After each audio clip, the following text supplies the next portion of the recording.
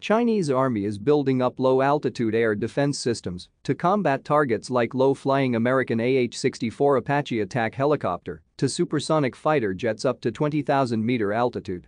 Taiwan, Japan, Korea, and U.S. Pacific forces all have AH-64 Apache helicopter, a highly effective combat platform. To counter it, China is building a system including HQ-16 missile, HQ-7 missile and FN-6 missile, plus anti-aircraft guns. In a video released January 2022, Chinese Army are practicing joint operation of multiple missile to combat hostile low to mid-altitude targets. Drones are used to simulate AH-64 Apache and fighter jets.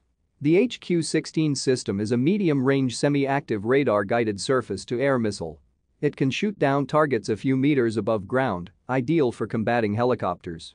A typical HQ-16 formation consists of 1 command vehicle, 1 search radar vehicle, 3 radar guidance vehicles and 12 launch vehicles. Each launch vehicle carries up to 6 missiles.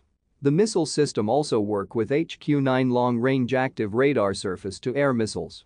The HQ-17 is an all-weather, low to medium altitude, short-range surface-to-air missile system based on Russian Tor M1. It is installed on tractor-wheeled off-road armor vehicle, enabling the ability to follow armor column and provide protection on the go. The HQ-17 is the best short-range mobile air defense system in China. It can swiftly fire a target while on the move, providing exceptional cover against AH-64 Apache and low-flying fighters.